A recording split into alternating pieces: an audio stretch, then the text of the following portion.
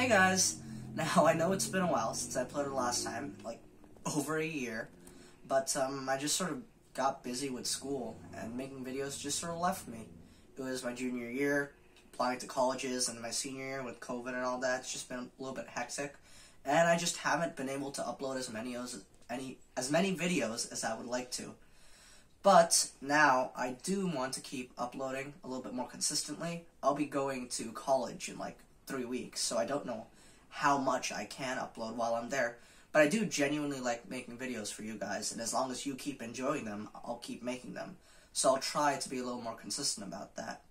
And another thing is, I currently don't have the equipment necessary to make videos on paper and pencil like I used to the standard and quality that I want to make them at.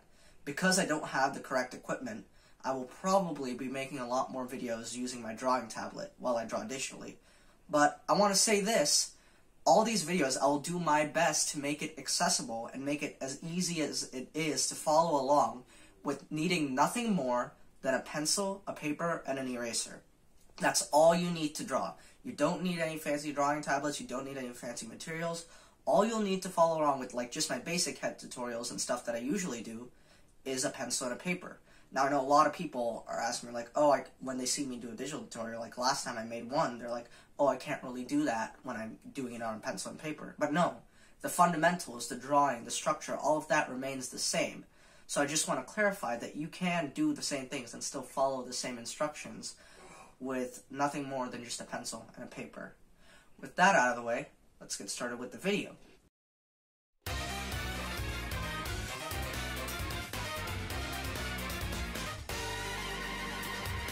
Today we'll be drawing Joseph Joestar from JoJo's Bizarre Adventures, because I was requested this a while back, and I thought it'd be fun to do as kind of a comeback video.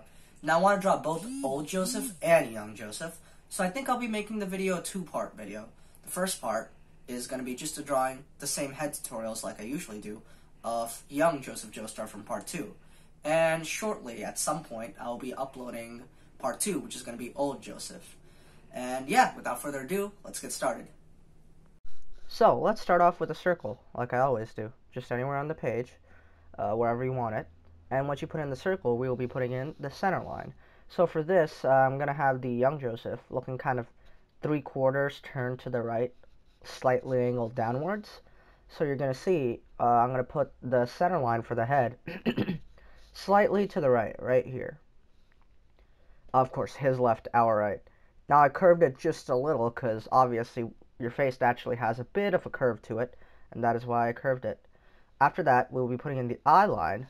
For the eye line, it's going to be like maybe 1/4 of the way, half of the way down from the center of the circle here.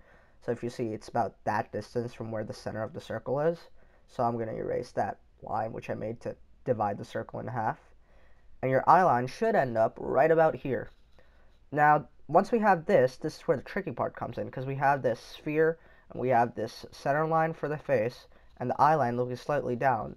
To add in the jaw, the tricky part is, because it's turned 3/4, it's kind of a little bit weird, because it's looking that way.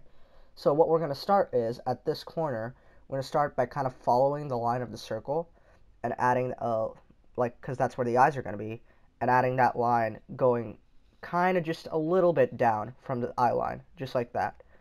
And then what we're going to do is, to add in the jaw, we're going to draw a slanted line, well, a straight line, angled slightly inwards going down, and then another line going closer towards the center line. Now here at the bottom we can add in the chin, for which don't draw a line straight across horizontally like that, just have one angled slightly down, because obviously the head of Joseph here is going to be tilted slightly lower. Now here, when you draw another line to connect to the back of the head, you don't want to connect it all the way to the back or too far forward. You want to connect it, let's say, about 1/4 of the way down the side of the sphere. Once you have that, draw another line connecting the bottom of the jaw to the sphere. And just like that, we have the jaw shape of Joseph down. Now we can put in the ear right there. And now a neat little trick for the ear is that it's usually going to end up where the bottom of the ear kind of goes to where the bottom of the nose is, and the top of the ear goes to the top of the eye line here. So, for example, if I were to add a nose here real quick, that's where the nose would be. And you can see how the ear size, obviously it's different from person to person, it sort of ends up the size of the nose, basically. Now, before we add in the eye, let's add in the nose first, because I feel like that'll help. So, for the nose, we're going to start right at the center point and draw a slanted line going inwards, right about there, connecting down back to the center line of the head. And once you do that, here we're going to add the bridge of the nose, for which just draw another line angled out from that center line, like that, stopping about where the to the right side of the jaw, where it curves back in, where I just drew an arrow mark right there. And then you draw another line curving back into the center line. So you should have a nose that ends up right about there. Then you can add in the nostril, which is just a slight curve on the other side. And after that, the classic Araki style for part 2, where you have the line, parallel line to the nose bridge going across to kind of show the bridge of the nose and the little lines there. It's just a stylistic choice that he does a lot. And once you have that, as you can see, the bottom of the nose is where the ear ends up. So that kind of shows, you can use that to measure to see if you have your nose placed in the correct place. Now that we have the nose, we can start by adding in the eyes. So for the eyes, what you're basically going to do is, you're going to want to, so for the eyes, what you're basically going to do is, from the center, you're going to want to draw a line coming out, and then another line going back across, kind of almost to the center of the circle, to the edge of the circle, but not quite. And then draw another line, almost making a trapezoid shape at the top, coming back down. Once you do that, you draw like a semicircle, a curved shape. This is kind of the tricky part, because I would highly recommend using reference for the eyes to kind of draw the eyes in Araki style. But if you try and do that, obviously the almond shapes, as I've talked about in previous videos and my how to draw eyes videos, with practice and looking at enough reference, it should become apparent. So once you have this eye shape, you can add in the eyebrow, and we're pretty much going to do the same thing for the other eye. And remember the almond shape, that's the same shape that's going to be for this eye. So we draw that one line angled slightly down, and then from there we draw another line kind of following the eye line that we originally made, horizontally sort of, and then we draw the other slanted line going back down for kind of the end of the eyelashes coming down, and at the bottom we add that other curved semicircular line almost connecting to the edge. And after that you can add in the eyebrow, for which I'm just going to use 2 lines, and Joseph has super thick eyebrows, so kind of make this shape for the eyebrows once you have that down. Again, the eyes are a bit tricky, and I would highly recommend using reference when drawing the eyes.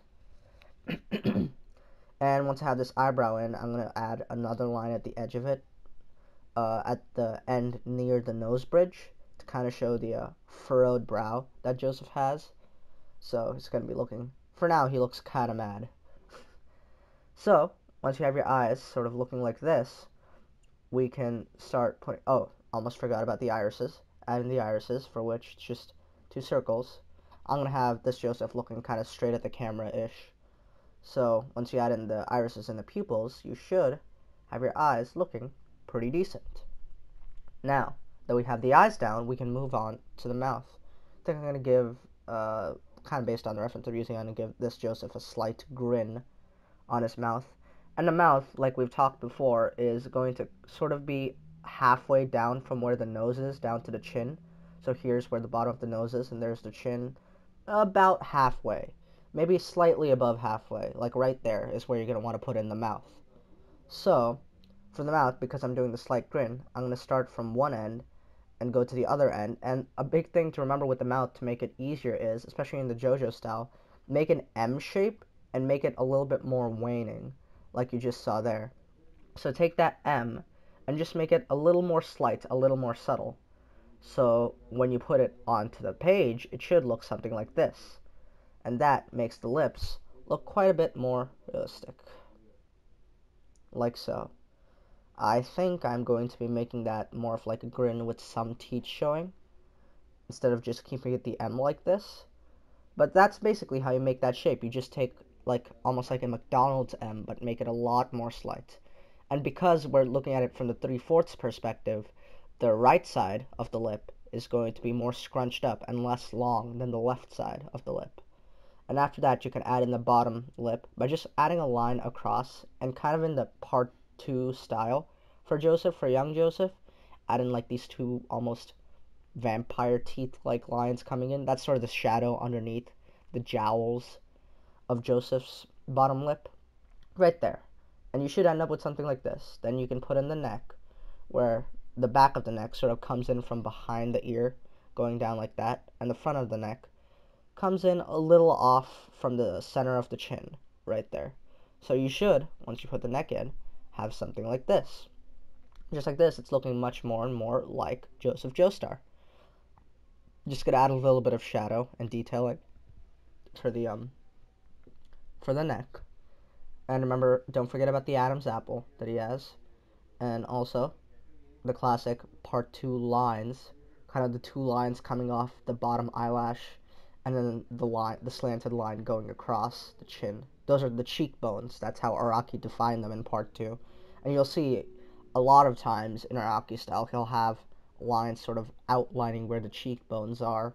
That's just something he does stylistically, and it's kind of cool. So now, the last thing we have to do to really make this look like Joseph Joestar is add in the hair. So we're going to start off by adding the hairline, and as you can see here, for the hairline at the top of the hair, just let the hair kind of go straight across the sphere and have it come down to the side. And basically what we're going to be doing for the hair, I highly recommend using reference for the hair, is about right there is the part of the hair. So that's where all of his big strands of hair are going to come out of.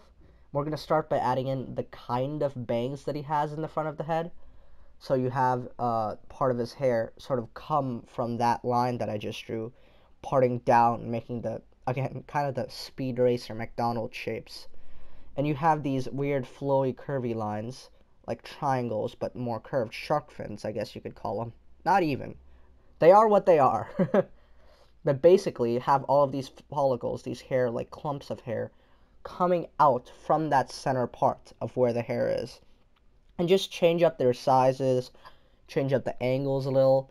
I'd highly recommend using reference or just sort of following along with how I did it in the video. Obviously, I'm not trying to be exact because, you know, hair looks like hair. It's never going to always sit the same way unless you've literally hairsprayed it into place.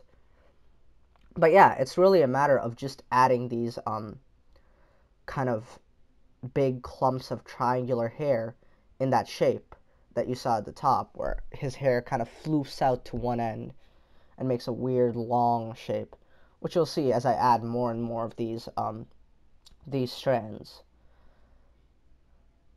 See, I'm probably gonna speed through doing the hair a little, so I'll see you after the time lapse. One thing I want to talk about before I start the time lapse is right here you want to add volume to the hair. So don't start the hair straight from where the circle is, because that's kind of where the skull is. When you have hair, it actually starts like an inch above where your hairline is.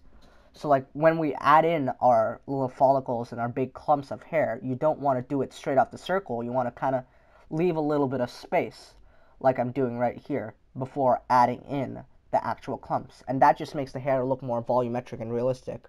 Because a big mistake that people make when drawing the hair is that they will draw it straight from the circle, and it looks like almost your hair is coming right off the skull, and there's no real volume to the hair.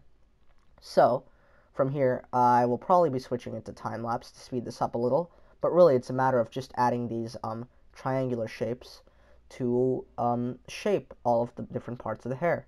And right there, where I drew the line, is where the part of the hair is. That's important to keep in mind when you're drawing the shape.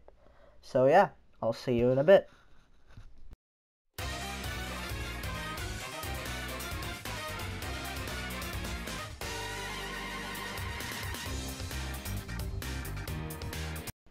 Alright, so now that we kind of have the hair basically down here, we can start adding in sort of the neck area. I'm not going to do too much of the bust, but I do want to add his classic scarf in. So for the scarf, there's obviously many different ways to draw scarves, and I keep saying this a lot like a broken record, but highly recommend using photo reference for how you want to draw the scarf. The way I'm going to do it is basically I'm going to make sort of 2 clumps, so make the staircase shape almost with the 2 zigzags, and have a line sort of folding in towards the center of his neck where his collarbone would be, and then connect it on the other side like this with 2 other curved lines. The big thing to remember when drawing scarves or any sort of clothing is how like they're folded on top of each other, and really the rest of like adding folds and shapes comes from practice. Maybe in the future at some point I'll do like a tutorial specifically on clothing folds. But for this one especially, I'm going to kind of keep it simple and just get the effect that there is a scarf there going. But once you have the scarf down like this, you should have a pretty good looking Joseph Joestar. Now I'm probably gonna clean it up, add in like the shading and the rendering in time lapse, so you'll see that right now. So once you sort of clean up all the guidelines, ink it, all that stuff, it should turn out looking pretty well like Joseph Joestar from part 2, which is what I will do in time lapse. So I'll see you in a bit.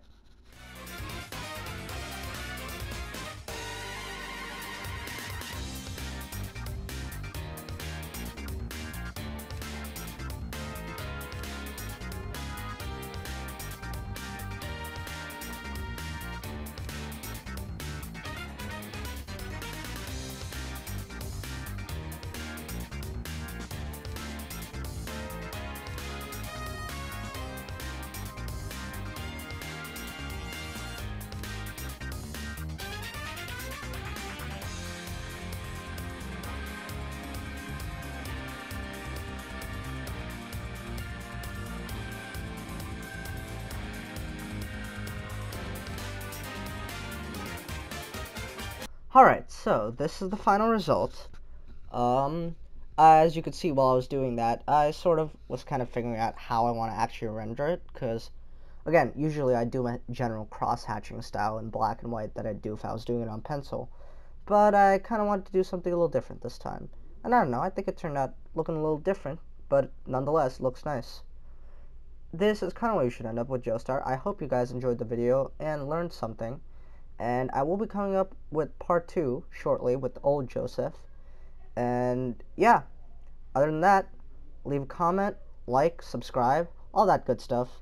And if you have any other video recommendations or anything else that you'd like me to teach, I will be happy to oblige, because I will try to make more videos in the future. With college and stuff, it'll be a bit hard, but I do genuinely want to keep doing this, because I do genuinely enjoy making these videos and I enjoy teaching. So with that being said, I'll see you in the next one. Goodbye.